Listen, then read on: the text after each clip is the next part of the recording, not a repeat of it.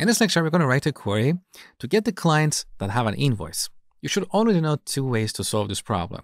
We can use the in operator or a join. Let me show you. So we select everything from the clients table where client ID is in, and now we write our subquery. We select the client ID from the invoices table. Now we could also apply the distinct keyword here. So we're only getting the clients that have an invoice in the invoices table, okay? The other approach is to use a join. So if we do an inner join between the clients table and the invoices table, we only get the clients that have an invoice. Now let me show you a third way to solve this problem using the exists operator. So in a new query window, I'm going to write the same query, but in a slightly different format. So select everything from the clients table where exists, and here in our subquery, we write select client ID from invoices table where the client ID column in the invoices table equals to, now we should give an alias to this clients table. So c.client ID. So once again, here we have a correlated subquery because we're correlating this inner query with this outer query. We're referencing the clients table in our subquery. However, in our where clause, we are not referencing a column. We're using the exists operator to see if there is a row in the invoices table that matches this criteria.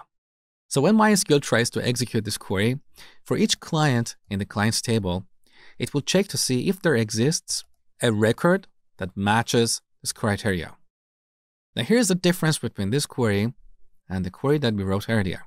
When we use the in operator, MySQL will execute this subquery and it will return the result to our where clause.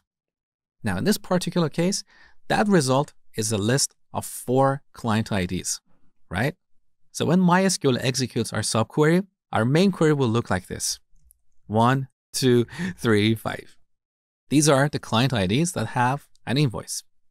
Now, what if in this table we have hundreds of thousands or millions of client IDs that have an invoice? We're going to end up with a very, very large list. And this will have a negative impact on the performance. In situations like this, it is more efficient to use the exists operator. When we use the exists operator, the subquery doesn't actually return a result to the outer query.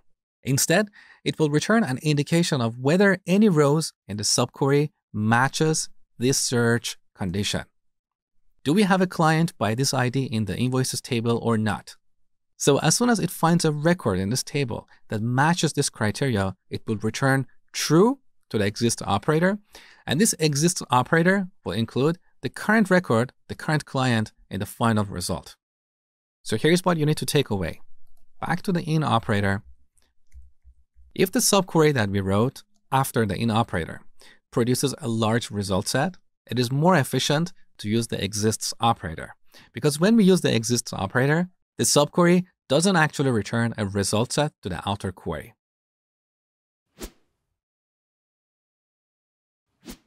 Here's your exercise for this tutorial. In our SQL store database, find the products that have never been ordered. This is a good case for using the exists operator. Imagine you have a website like Amazon. On Amazon, we have perhaps hundreds of thousands of products and millions of orders. If you want to use the in operator here, our subquery is going to return a large result set. In this case, it's more efficient to use the exists operator. So go ahead and write this query. You will see my solution next. All right, so first we're going to select everything from the products table where, now if you want to use the in operator, our where clause would look like this. Where product ID not in, and then in our subquery we select product ID from the order items table. Let's execute the query.